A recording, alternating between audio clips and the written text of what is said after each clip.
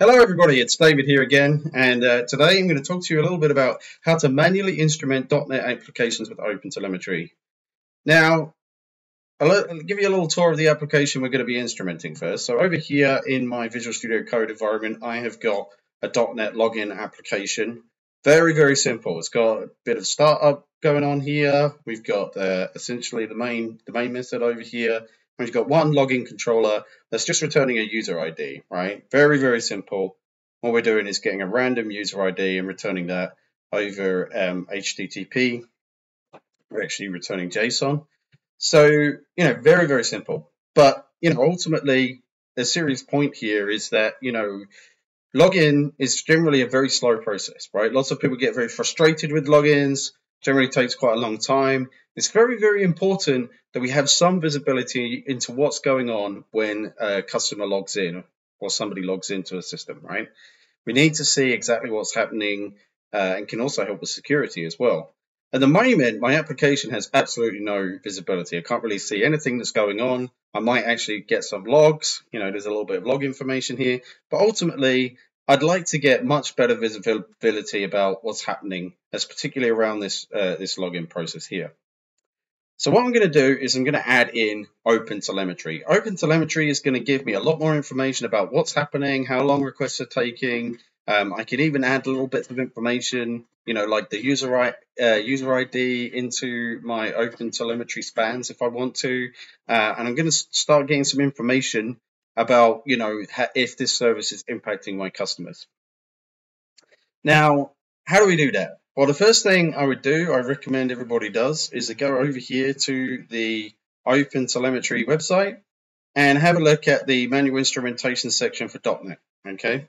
So one thing I just want to make clear is that there are a few differences, right, from the standard OpenTelemetry libraries you might be used to if you're using Python or Java.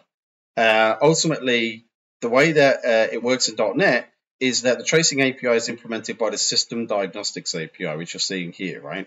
And so when we do this, we use activity source and activity. So we're not using spans and baggage and things like that. We're using Microsoft terminology. We're using things like activity and activity source. But it does translate one-to-one perfectly to a span, right? So activity is a span. It's just a little bit of different terminology that you've got to get used to. So the first thing we need to do, as it says here, is we need to, in our ASP.NET Core app, is we need to add some packages. So the first thing you're going to want to do is add these. Very easy to do. You just copy and paste that into the command line here, and it will add those packages for you into your .NET application. Once you've done that, then we want to add in some service configuration. Now, in my login app over here, I've got one I made for this manual instrumentation exercise. In here, in the startup script, in the startup C# classes, you've actually got a configure service method. And in here, we're actually adding the OpenTelemetry and the tracing. Now, one thing that caught me out here is I did need to add in this add ASP net core instrumentation method. And that's not something which I saw here in the documentation for OpenTelemetry, but it's very important to get me up and running with OpenTelemetry. So you can see you don't need a lot of configuration, just a little bit. But yes, this ASP.NET Core instrumentation method is very important.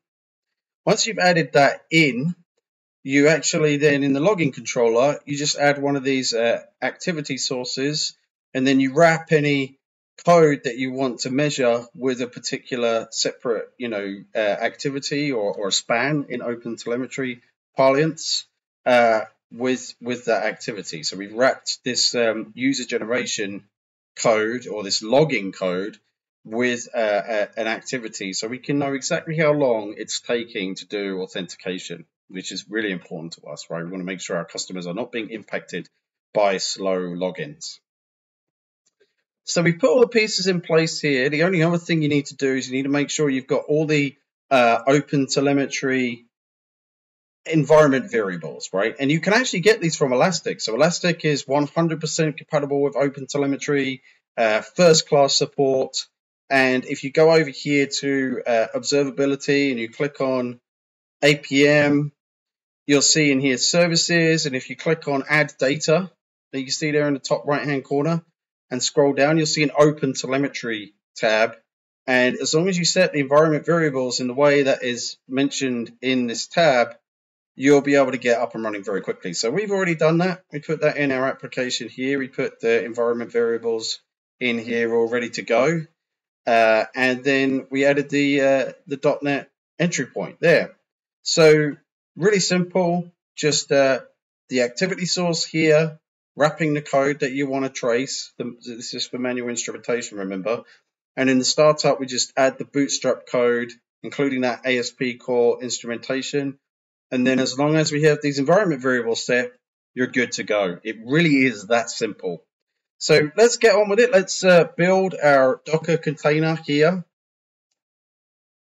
We can see, I really like this, right? So, I always used to do builds back in the old days when, you used to do it on your machine and then it goes into CI/CD and it fails. But I love this ability to do builds from source code inside Docker containers. It means they're much less likely to fail on the CI/CD environment when you push there. So I thought it was pretty cool.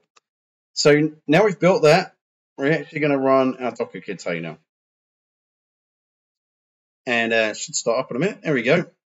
And if we go over here, we've actually got it up and running, as you can see. We can, refresh it, different usernames come back. And if we hop over to Elastic, we can actually see in the APM section over here that, yes, indeed, it's popped up. There we go. So now we actually have full traceability into the login transaction here. And we can see exactly how long it's taking.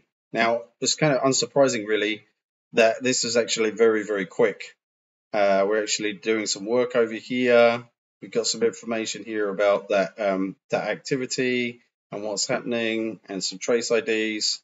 So now we really have implemented OpenTelemetry and we get full visibility into how long that login process is taking. So it's that easy to instrument with OpenTelemetry, and so happy instrumenting. Now, if you do want to actually get started with Elastic APM, scan one of the QR codes. It should take you to either the Quick Start Guide, the OpenTelemetry integration, or the Elastic Observability Guide, and that should be able to get you up and running very, very quickly. Thanks very much, everybody. Take care.